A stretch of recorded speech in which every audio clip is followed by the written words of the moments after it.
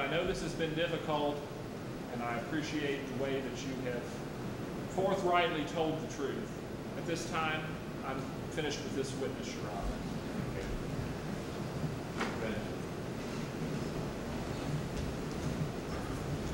Well, I couldn't help but notice that esteemed counsel didn't ask you anything about the bed and the fact that it was must or not. Truth be known, that bed was never laid down in one time, was it? Yes, sir, it was. That's what you're saying now? Yes, sir. You heard Sheriff Williams say, and you heard him say that others saw it, absolutely pristine. How do you answer that? It was hot. I laid on top of the covers. Oh, you laid on top of the covers. You seem like a rather extraordinarily developed young woman for 16, and you're saying that laying on top of the covers, you didn't mess them up in the slightest. That's what you're telling these people? Yes, sir. When you went to Coney Island and you got back from Coney Island, it was rather late, wasn't it? Yes, sir. And you had words with your father about that, didn't you? No, sir. And you'd had words with him about other incidences when you were out late, have you not? No, sir. So you're telling these folks that everything was just hunky-dory at all times, no friction, no thing to upset you or cause you to have any anger. Is that what you're telling this jury? Yes, sir. Your father slept in August in Boone County. I know it's cold here. We're in December. Ponds are frozen over. We can't hardly appreciate that. But in August, with all the windows closed, all the doors locked, wasn't that house hot? Very hot. Why did he do that? He didn't want anyone breaking in. Now, there's been testimony about these connections with the syndicate. Did you ever hear of anything like that before this trial? Did your father ever say anything to you about a syndicate being involved in anything? No, I wasn't aware. Your sir. father was the vice mayor of Covington, was he not? Yes, sir. Didn't he get paid for that? Yes. Did he have other opportunities and things he made money at? Yes, we owned a car dealership. Owned a car dealership. Did his nightmares that he had that we've heard about in the opening address have anything to do with the way he ran the car dealership, or did it run successfully? I'm not sure. Did you ever know him not to get enough sleep? Yes, sir. He usually went to bed around 9, didn't he? Did he ever wake you up, rambling the halls or anything like that? Yes, sir. Oh, is that right? He was a restless sleeper. That was never revealed to Sheriff Williams. I've never heard a word about that. Is that something new you've come up with today? No, sir. So you had nightmares. You had them, and you're saying your father had them, so you inherited them from him. And in this nightmare, you're saying that intruders were coming at you. They were firing bullets at you. You were shooting back, and you were shooting at them from what? An area in the hall aimed at a wall? Yes, sir. Let me ask you this. You sat in here. You heard the opening addresses. You know what's been happening. You've had the papers at your disposal. You are aware, are you not, that the bullets through Carl's head are aimed right straight smack dab at him and went right through, bullets right through him, looked like a hog killing? Are you Objection, Your Honor. Would you please admonish this I would esteemed? call that, Your Honor. I apologize to the court, sir. Your Honor, please, all I want in this room is justice to be done. And if you will forgive me, sir, for being so excited about the worst crime that's ever been committed in this county, sir, I'll try to hold it down a bit. The court would appreciate that greatly. Thank you, sir. If you were shooting at the wall and no bullets were found, but you insisted you were always shooting at the wall, I don't suppose you have any explanation at all as to why. Right straight down, right through his head, right into the pillow, he had bullets in him. Could you have an explanation for that? No, sir. And what about Jerry? Was Jerry crying? Is that why you went in there? Yes, when I went in to see my mama, she asked me if I was having a nightmare. And how did you answer her? I told her no, that there was crazy men in here. He was going to kill us all. What did she say about, did she tell you to go see to Jerry? She And said he was we'd go crying. check on Jerry. He So was you crying. went to see to Jerry, and you eliminated the only other witness to the whole event, almost, except your mother lived, and Jerry died. Isn't that a fact? didn't mean to shoot Jerry. Well, if you didn't mean to shoot Jerry and he was so precious to you, why, after all the terrible things that happened to you, my God, you went to the hospital for her, you went to Jerry's funeral, you went to your father's funeral, and there hasn't been a shred of evidence that at any time you broke down and sobbed, and here's Jerry's little coffin, not much bigger than this. Do you have any explanation for that kind of demeanor? No, sir. That's all. Thank you. Your witness, redirect. Joan, isn't it in fact true, and it has been reported in the press, as a matter of fact, specifically the Post of August of 1943, that you did in fact cry upon leaving the church, the Mass that was the funeral for your father and brother? Isn't that in fact true? Sure, I did cry at the funeral. This whole experience has been a blur. I don't remember when I cried. I certainly can understand that. Isn't it also true, Miss Kiger, that on the evening in which Sheriff Williams and all of those folks from Kenton County were interrogating you alone, aside from your Uncle Fred, that you were in fact in shock? Isn't that in fact true? Yes, sir. And as a person in shock, you probably were not acting as a person would normally act under similar circumstances had they not been in shock. Isn't that true? Yes, sir. It happened so fast. I mean, by the time I drove down to Mr. Mayo's house and back, there were so many people that just came in this crazy house. I understand. Thank you, Joan, very much. Your Honor, I have another couple of questions, if I may. Well, with all this happening so fast, you still had time to go downstairs, move the cistern aside, and put guns down in the cistern and bullets beside the guns. You had all kinds of time, didn't you? Objection, Your Honor. Your Honor, I withdraw the question. The probative value is outweighed by the prejudicial effect of that. I withdrew the question, Your Honor. Withdraw, then withdraw. We never did that. That was good. No, We never did that. no other question. You may step down. That's all right. Yeah, good.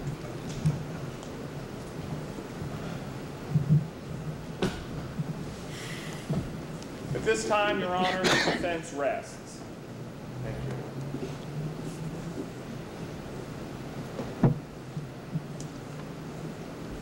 This time I will read the instructions to the jury, and then we will have closing remarks. Gentlemen, you will render a decision in this case based entirely on the evidence that you have duly heard in this courtroom. You will disregard anything that you have read or heard that was not directly presented to you in this room. You shall render a verdict as to this case against Joan Kiger, either guilty or not guilty.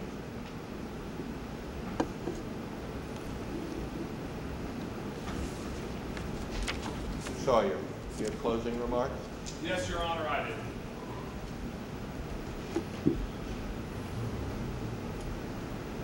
Esteemed colleague, Mr. Benson, Your Honor, gentlemen of the jury, gentle friends of Boone County, may it please the court. You have now heard both sides of the story. Some 30 witnesses have made their way through this jury box, and you have heard testimony from each and every one of them. What you have heard, gentlemen, is that this little girl was a child, is a child that any of us would be proud to call our own. You have heard evidence that on the night in question, August 17, 1943, acting under the influence of a night terror, again, something I know that we have difficulty grasping, but acting under the influence of a night terror, a nightmare from hell. This little girl, thinking that her family and her own life and when their property was in danger, did indeed pick up a gun to defend her family and her own life. Again, I would ask you, who among us would not do the same? You have heard the evidence that on that night, our very own and much beloved Jake Williams, having been called by Bob Mayo, arrives on the scene, not to find the scene as it should have been found, that being Mrs. Kiger wounded and Joan Kiger in shock, but rather they found Joan Kiger in shock, Mrs. Kiger wounded, the deceased, and 10, if not 15 other people making their way all over the house, trampling the crime scene. People from Kent County. Of course, we know, have the utmost confidence in Sheriff Williams' ability. Truth be told, if Sheriff Williams had been left alone, we wouldn't be sitting here today. We would see this for what it actually is, and that is a little girl in a delirium, acting under the influence of something that was as real to her as these proceedings are to us today. You've heard evidence that she is a model student. You've heard evidence that she and her family had a very close relationship, especially the relationship that existed between her and her little brother Jerry. Little Jerry, 6 years old, the caboose of the family. She loved him. She loved him. There's nothing that could have happened that would have caused her to have harmed a hair on his head. You have heard evidence that she herself suffers from nightmares that her father before her suffered from as well. So there is a genetic link there, if you will, having passed from father to daughter. You have failed to hear any evidence proffered by the Commonwealth that this little girl had any intention whatsoever of hurting anybody. You have heard no evidence that there was a family rift. You've heard no evidence that there was a history of mental illness, for crying out loud. The only thing you've heard is that she suffered from a malady that deserves our pity rather than our condemnation.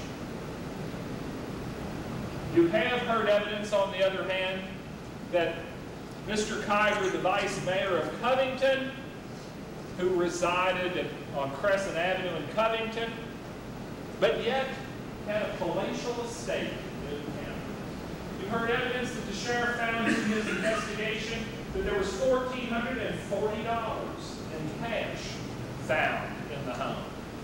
A sum that would take most of us a year, if not longer, to accumulate. And I know it's not very polite to bring it up, but we have heard that those were in fact the ill-gotten gains, if you will, from an association with the Cleveland City, which inspired in Carl an abnormal paranoia that his home was going to be broken into, that his family would be harmed because of those connections. So today, gentlemen, having heard all of the evidence over the span of these 5 days, 30 witnesses, it's now time for you to retire to that jury room where you will consider amongst yourselves said evidence, and it will be your solemn duty to come back to these seats and render a verdict that will forever alter this young woman's life. Her life has already been irreparably damaged. But today, not we, but you, had the singular opportunity to set her on a path that can begin the healing You have the opportunity to give her a chance at somewhat normal life. You have the opportunity, gentlemen, to be the very steel and the sword of retribution and strike the chains that currently bind her to this room. And you've heard my esteemed colleague, Mr. Vincent, gesticulating wildly about all sorts of things. But today, I would submit to each of you, Mr. Vincent's only doing his job. But today, Mr. Vincent's job is not what is called for in convicting this little girl, but rather, Mr. Vincent in the Commonwealth is a miserable merchant whose unwanted wares must remain unsold today. So I would implore you to go in that room and find her not guilty and come back out here and give her a chance at a whole new life. I thank you for your time, and I thank you for your consideration. That concludes my remarks. Thank you. Mr. Vincent.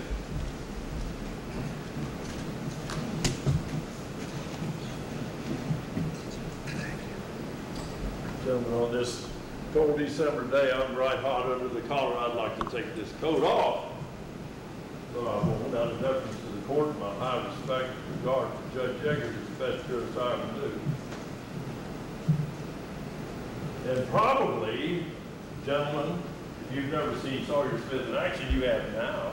And now you know why he has the reputation he does. He can weave a spell.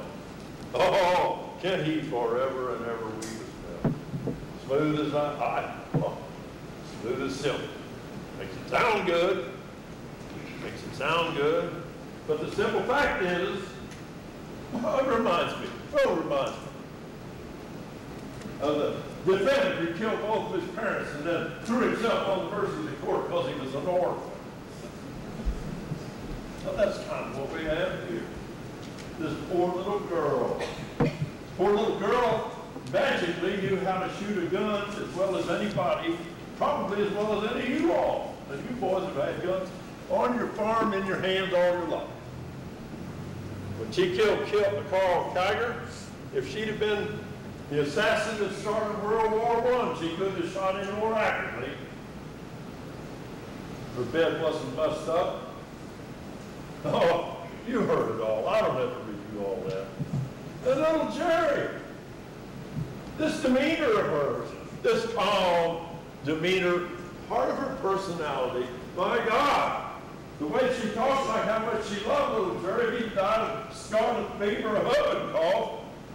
She'd have been in mourning. She'd have been crying for 3 days, maybe a week, maybe a month. I know I would have. Lose one of my kids.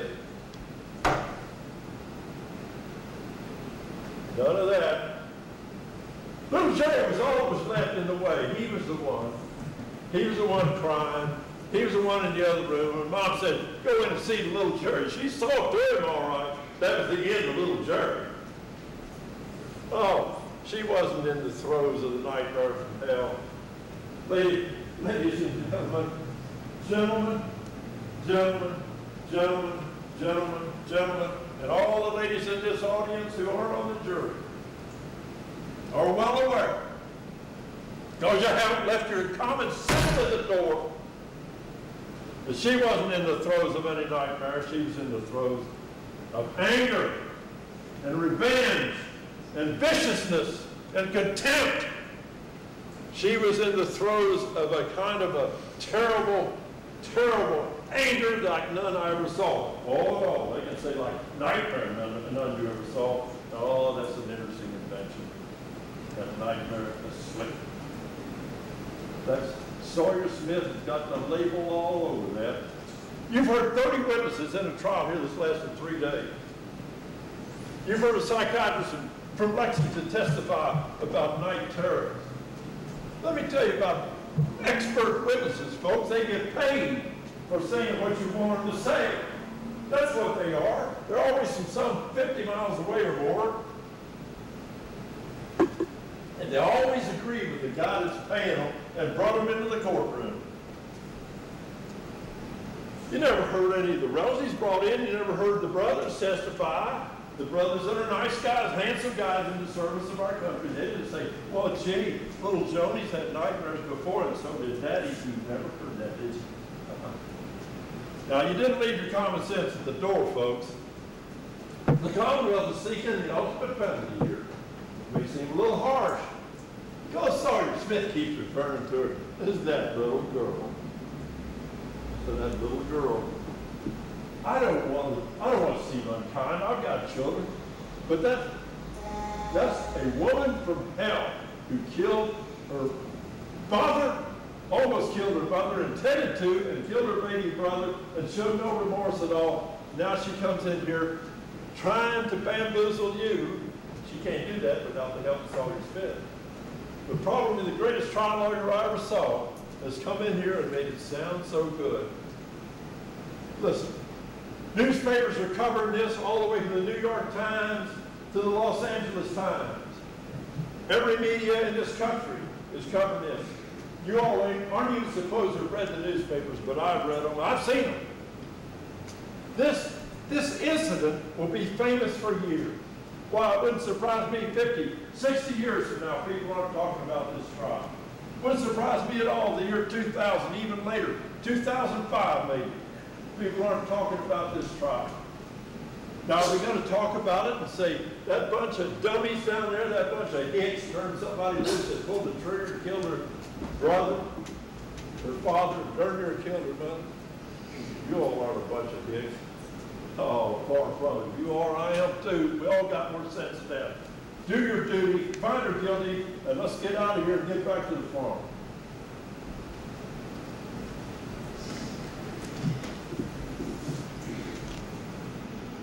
Gentlemen, you will now retire.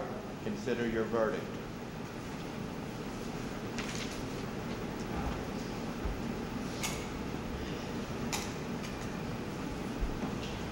Gentlemen, have you reached a verdict? Yes, Taylor, would you the verdict, please?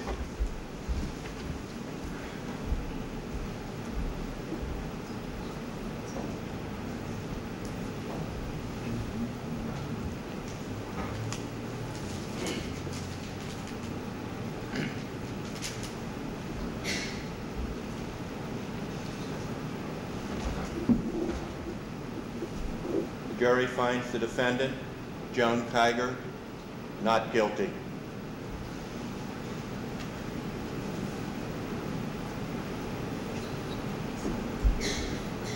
I'd like to thank the jurors for taking their time and their service in this trial. I know it's been 5 days. I know that you've all had a lot to do, and Boone County appreciates your service. We will ask everyone to please stay seated if they would. Asa, I think you have a few things you'd like to say. Listen to me very carefully. Please. You have seen me in the role of R.L. Vincent, the Commonwealth Attorney at Boone Circuit Court. Mr. Vincent wasn't in the league for the darkness. He had a job to do. Lawyers do these things. They take pauses, they take positions. He was elected to do what he did. And my job tonight was to give to you the feeling and the demeanor and the speech patterns and all the rest, as best I could, of R.L. Vincent. Now, listen carefully.